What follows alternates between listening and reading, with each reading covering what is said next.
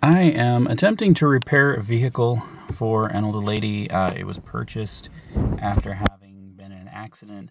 The nose of the van had to be repaired. It really wasn't that significant of a problem. The grill, the hood, the front bumper cover, headlight, that was about it. Even the fender was savable, just had a little bit of a crease in it. So anyway, after doing the body work, or well, even before doing the body work, we weren't able to get it to start. I figured I would do the stuff I could figure out and go from there. So right now at this point, there were some broken wires up front. They were for the headlights and one of the two horns, and the one airbag sensor, or at least I assume it was an airbag sensor, on the passenger side underneath the bumper cover. The wires were torn out from below it. So I patched all the wires, hoping that that would resolve the issue.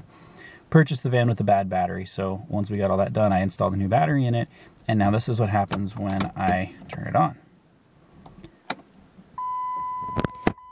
Everything lights up, just like you would expect.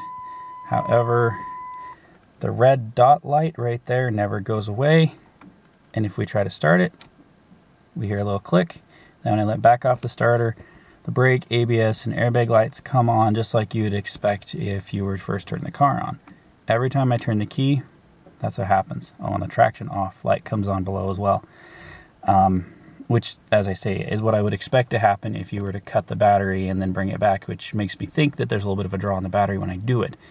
The check engine light just came on, but I believe that's because the engine's not running yet.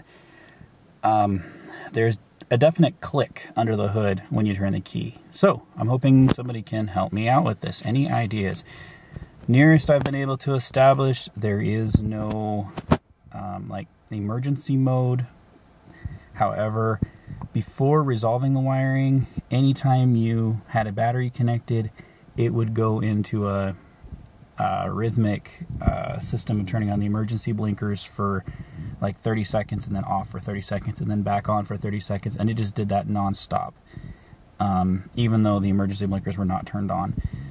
After fixing all the broken wires up front, which as I said were the headlights, the horn, and one airbag sensor, after resolving that, the blinkers don't seem to come on their own. However, it still won't start.